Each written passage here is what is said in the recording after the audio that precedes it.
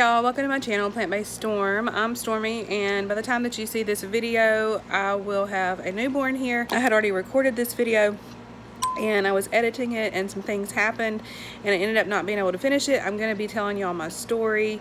Can't wait to do that. I hope that you're interested in hearing that. I've got some videos coming out, like I'm going to talk about what I brought to the hospital with me for plant-based food. I've also got a lactation cookie video that I'm going to do that's no bake, and you can take out an ingredient and it's just a regular cookie, so you don't have to be breastfeeding in order to enjoy these cookies, and they're really good either way. Also, I'm going to be doing some weight loss updates. I've already lost like 26 pounds since I had her. It'll be 2 weeks tomorrow, so that's pretty decent right after having a baby. And I want to do some weight loss recipes and all that kind of stuff. Super excited to be back. So let's go ahead and jump right into this video. It's gonna be what I eat in a day, 9 months. Like I said, I was planning on having this out before, but a lot of things happened and I'll be telling y'all all about that in my story. But I'm just going to put in some pictures and a little bit of video. I've got a really cool little clip of her flipping in my stomach, so because I didn't get to record the intro for that video before everything went awry. So I hope that you enjoy this, and like I said, let's jump right into it and see what we eat in a day for 9 months pregnant. So this was just before a baby shower that I was given, and this was a shot that I took myself, and this was actually going to be a grocery haul that never saw the light of day, so there was that. And this is where she flipped in my stomach, which I thought was pretty cool. And now I'm ready to get into breakfast. So right here I've got some broccolini and some red bell pepper and onion just chopped up, and then a portobello cap, like the large portobello cap. I ended up cutting that all up and adding in a little bit of water just to help saute and get things along, because I was doing pretty much what I had always done. Here's just a little bit of tofu, and I just kind of squeeze the water out just a little bit and break it up pretty good. Add a little bit of turmeric into it just for some color, and of course I put in some black pepper and all that kind of stuff to help absorb the turmeric, because that's what helps your body utilize the turmeric. And then I just kind of mix it all together like a scramble, and then you can use the black salt to give it that eggy flavor, and this is really delicious. And just kept it really simple, and up the protein just a little bit, and you could pair this with some starch if you wanted to. Now next for lunch, I decided to do just a simple pasta, and I just did what I could with what I had on hand. So just a little bit of bow tie pasta and some salt, and of course cook it according to package directions. So I'll just bring it up to a boil and get everything else prepared.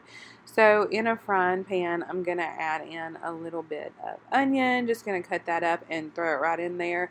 And I was really on a mushroom kick at this point in time.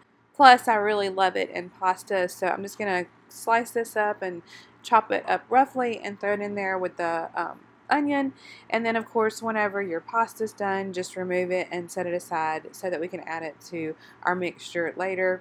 Adding in a little bit of water so that it can cook down, and then a little bit of smoked paprika and minced garlic that I had. I know you can just cut up garlic really easily, but you know, like I said, 9 months pregnant and we need to do things quickly because we are tired.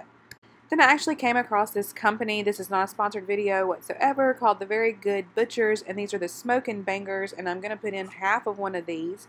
I just thought y'all might be interested in it. You might want to look them up. They've got pretty clean ingredients, and it's made out of whole foods. There might be a little bit of oil and stuff in them, possibly, but I'm not adding a whole lot in there. And just, again, to up the protein a little bit. Not worried really about protein much, but I just tried to add in what I could when I could. I gave it a little dash of mustard and a squeeze of lemon just for some acidity, and then again put the water in there because I was cooking down the broccoli. And then I added in some sun-dried tomatoes and coconut cream because I wanted it to be creamy, and add in some fats. So mix that all up with the water, and whenever you put that lemon in there, it kind of deglazes the pan. So then I'm just going to add the pasta right into it, mix it up. This was super simple, super easy, because I love easy, and it was delicious feeling and healthy. So yeah, if you want to give this a try, this is a good one to try. It's so yummy.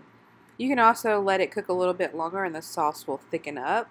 And then for dinner, we decided to do sushi. So I decided to use the rest of the coconut cream that I had used earlier. Use that, added in a little bit of sriracha to make kind of like a sriracha mayo, but keep it whole food plant-based. Super, super delicious and easy on top of the sushi. So I highly recommend trying this. You can just drizzle it right on top and it's nice and creamy and thick and it's got a nice spicy kick. So I love, love, love that. I'm going to be roasting those peppers you just saw in the pan, and then I'm going to add in a little bit of lemon zest to this rice, and I'm going to make some nigiri sushi, and I'm just going to mold those in my hands. I've got a little bit of rice vinegar in the water. You just put a dash in there and then it keeps it from like sticking to your fingers.